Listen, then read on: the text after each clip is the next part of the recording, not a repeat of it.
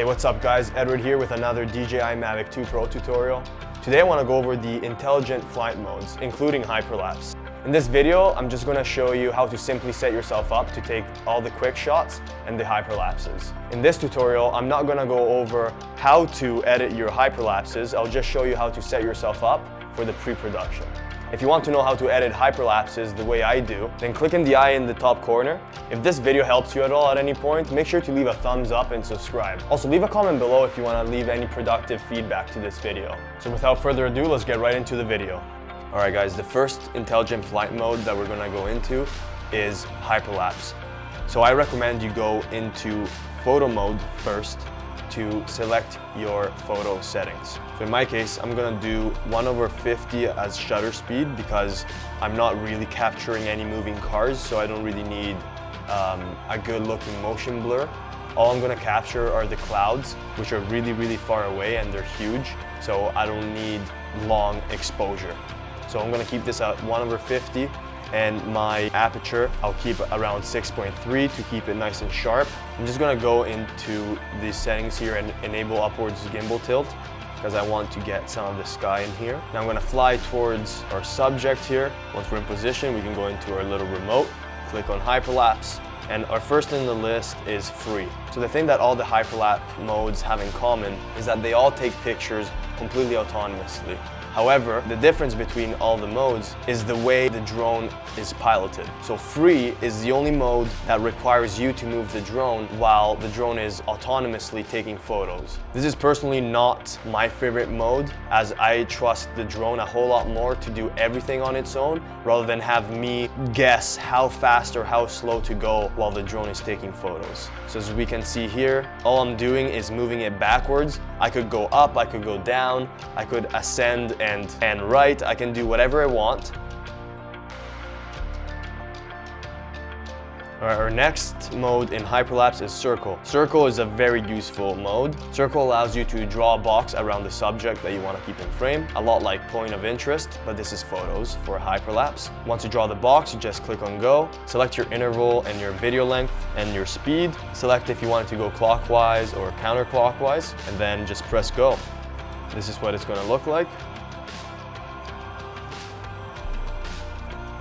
All right, next we have Course Lock. Course Lock is my third favorite as it's not very precise. However, you select your interval, video length, and speed. Then you're gonna choose your direction. And once you're ready to go, lock your direction and let the aircraft do its thing. Okay, last but not least, we have waypoints. This is my favorite one personally. It allows you to set the exact start and end point of your hyperlapse. So right here, I'm going to select my end point. I want it to end like this, and now I'm going to move to my starting point in the way that I want it to start. I'm going to click plus, make sure that it's selected on reverse so it can start from the end point. I'm going to leave this video length at 3 seconds just to save some battery. The aircraft is going to perform a 360 around itself just to make sure there's no obstacles in the way. And there we go. Okay guys, our next intelligent flight mode is Quickshot. First one on the list is Dronie.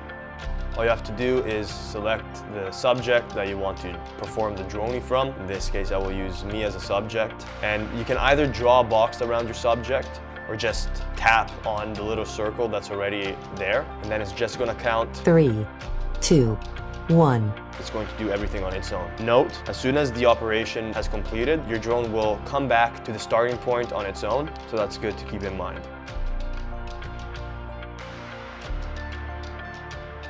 Next one, we have Circle. You can tap or draw a box around you. I just tap because it has already recognized me, and it's going to form a perfect circle around me. Okay, next we have Helix. This one's pretty cool.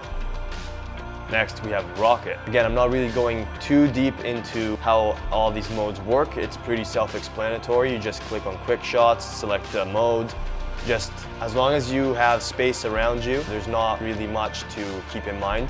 Now, speaking of having space around you, when you select Boomerang, you really want to make sure there's a lot of space around you, because in my experience, Boomerang, Circle, and Helix are the ones that the drone needs the most amount of space for. Then Asteroid is a cool little feature that they added. I don't really see anybody in filmmaking using this feature, but I think it's a pretty cool feature to have to share on social media.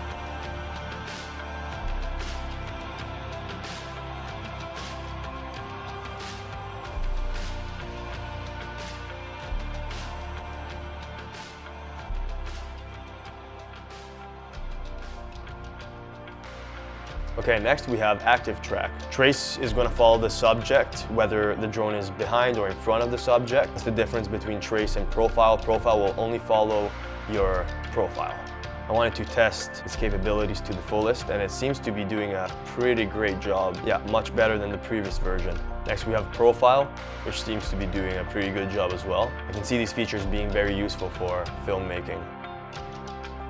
Next we have Spotlight. Spotlight is going to do the exact same thing that Trace and Profile do in terms of the camera following the subject. But the cool thing about this feature is that you can move the drone anywhere you'd like it to go, and the camera is going to stay pointed right at the subject. Note that if you tell it to go forwards and then it passes your axis, forward will become backwards and backwards will become forwards. So just keep that in mind when you're using this feature, because you may be thinking the drone is going forwards, but it's actually going backwards, and that's the last thing you want. This tracking is actually quite impressive from the DJI Mavic 2. All I'm doing is telling it to go forwards and to the side. I went really close to it, and it seems to be doing a really good job. Okay, so next we have point of interest. I'm gonna go back to our little cathedral here. So just draw a box around the subject that you want to circle around. So this is the exact same thing for circle on Hyperlapse, but the difference is that this is video and not photos. Also, this gives you the radius and the height and the speed, which you can adjust, and you can also choose between circle and going straight or backwards. Next, we have Waypoints 2.0, which I cover in the video in the eye in the corner. I invite you to click on that to check out this feature because it's an amazing feature and I went really deep into it. So I encourage you to check out that video right now and then come back to this video and check out the rest of the flight modes. With that being said, let's tap on Tap Fly. This can be a tricky one and also quite dangerous if your drone is in sport mode. So I encourage you to keep your drone in positioning mode or tripod mode for this feature. So you're literally going to tap anywhere on the screen, and wherever you tap, the drone is going to fly in that direction. However, if you tapped above the horizon line, the drone is going to fly in the direction in which you tapped and ascend. If you tapped below the horizon, the drone is going to fly towards the position that you tapped on, but is going to descend. Now for backward flying, this gets even trickier. Note the horizon line. So if you do tap above the horizon line, the drone is going to descend and fly in the opposite direction of where you tapped. So in this case, if you tap below the horizon line, the drone is going to ascend and fly in the opposite direction of that. If you tap above the horizon line, the drone is going to descend and fly in the opposite direction of where you tapped. Then we have free, which I'm probably never going to use, but it's the exact same thing as forward flying, but it allows you to tilt your camera while the drone is flying, which I personally don't find very useful at all. I'd rather use any other modes rather than this one. Okay, great. So now last, we have cinematic mode. Cinematic mode is nothing fancy. All it is exactly like flying in positioning mode. However, as soon as you stop flying, the drone is going to continue on the track that you were flying in for a couple of meters. What does that mean? Well, that means that instead of abruptly stopping, your drone is going to keep going for a couple of meters to make sure that it stops very smoothly in a cinematic way. This is the same for ascending, descending, and tilting. So for example, I'm gonna stop abruptly.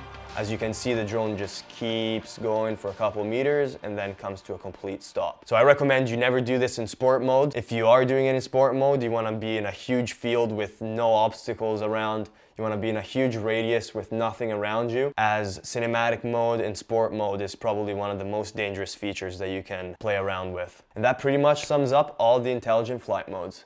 Thank you for watching, guys. I hope this video was helpful. Make sure to like and subscribe, and I'll see you guys in the next video.